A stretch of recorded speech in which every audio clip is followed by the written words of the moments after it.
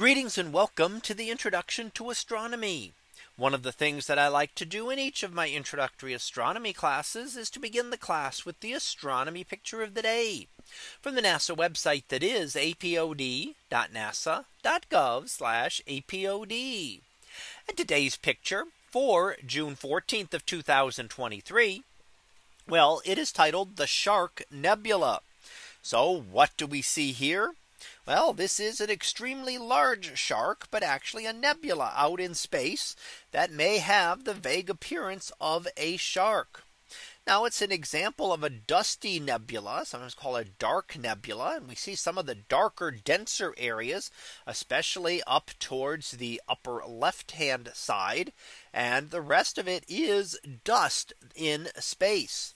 Now, dust is not like Earth dust, but is actually very small particles, much smaller than typical dust here on Earth. But when that dust is there, it'll block out the light from behind and usually gives the things a darker color. So it's harder to see the stars through the dust, simply because the dust is absorbing and scattering some of that light. So when the dust is most heavily concentrated, we get the very dark knots that we see, and you don't see any light from behind them. When there's less dust, you see that stars are maybe somewhat dimmed, but not completely blacked out. When there's a lower concentration of dust around a star, you get what is called an emission nebula. And you can see a couple of those just to the left of center, towards the top and bottom of the nebula, where there's unusual brightness. And that is regions around a bright star. And that star is scattering its light off of the particles around it.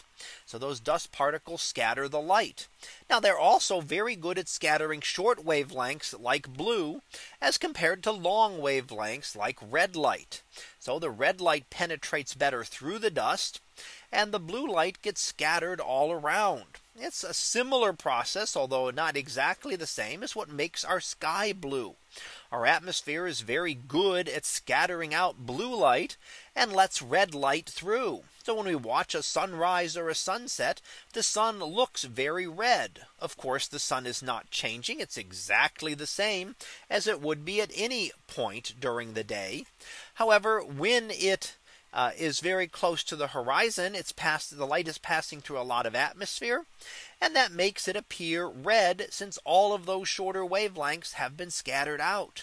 Where do they go? Well, they scatter from all around, and we get them coming from all directions in the sky, giving the sky the very blue color that we associate with our sky here on Earth. Now, you might see one other far more distant object here. And in fact, if you look off to the right hand side, you can see another galaxy, in fact, toward the right, and a little bit above the relatively brighter star that's within the Shark Nebula off to the right. Just off and up to the right above that one, we can see a galaxy, a much more distant object, well beyond the Shark Nebula, out in space. The Shark Nebula being only about 650 light years away, and the galaxy being many times further away, well outside our own galaxy. So here we get to see not only the dark nebula of the shark, but we also get to see several emission nebulae and even a distant galaxy. So that was our picture of the day for June 14th of 2023. It was titled the Shark Nebula.